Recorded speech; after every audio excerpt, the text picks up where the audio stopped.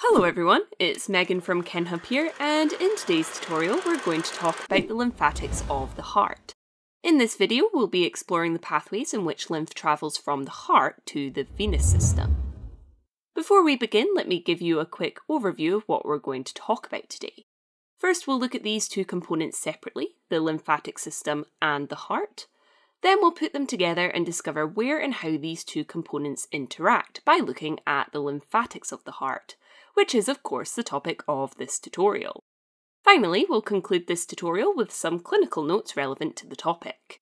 First, let's take a look at the anatomy of the lymphatic system. The lymphatic system is composed of lymphoid organs and lymphoid vessels.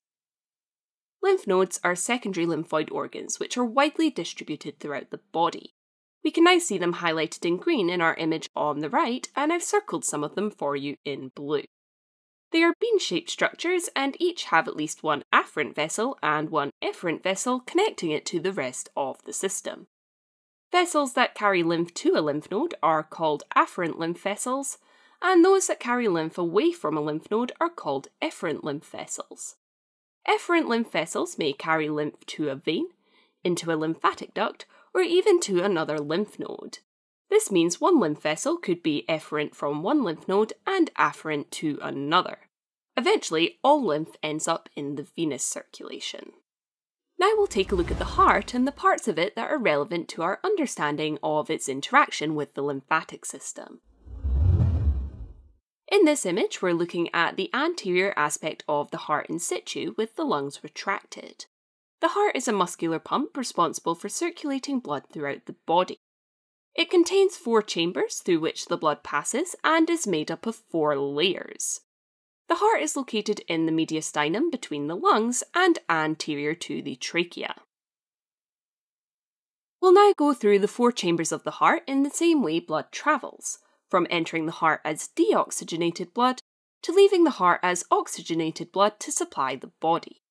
The first chamber blood enters is the right atrium. In this image we're again looking at the anterior aspect of the heart, and the right atrium is highlighted in green. The right atrium receives deoxygenated blood from the venous system, and when the right atrium contracts, the blood moves into the second chamber, the right ventricle, which is the structure we can now see highlighted in green. When the right ventricle contracts, the deoxygenated blood travels into the lungs, where it gets rid of carbon dioxide and picks up oxygen, becoming oxygenated blood. When it returns to the heart, it enters the third chamber, the left atrium. This image shows us the heart from a posterior view with the left atrium highlighted in green. This video is not over yet. Continue watching now the full video at kenhub.com. We have lots more videos like this one available to our premium members on our website, not to mention all the fun quizzes, related articles, and atlas sections. So click on the button in the middle to watch the full-length video and master anatomy.